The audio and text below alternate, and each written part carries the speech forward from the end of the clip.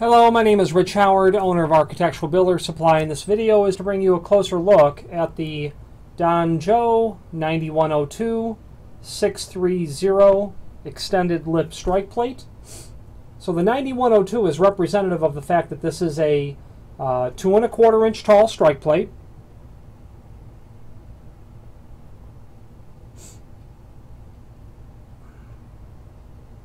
Sorry, trying to get the camera to focus on that. 2 1/4 tall, 2 inch lip length, and that is measured from the center of the hole to the edge of the lip. Let's get the tape measure and check some of that out. 2 1/4 tall, which is very typical and common for residential applications.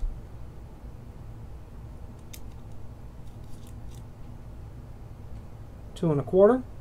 Okay. Then the dimension from the lip to the center of the hole is 2 inch. And that's about 3/4 inch larger than standard. 1 1/4 is pretty typical for these sorts of things. And 2 screws to match are included, wood screws. Extended lip strikes are used because very frequently they're used because you've got a door that has thicker than standard casing installed. Pantry doors, custom cabinet fronted doors going into food pantries and custom kitchens with deep frames, that kind of application where the door is not installed where it would normally be installed.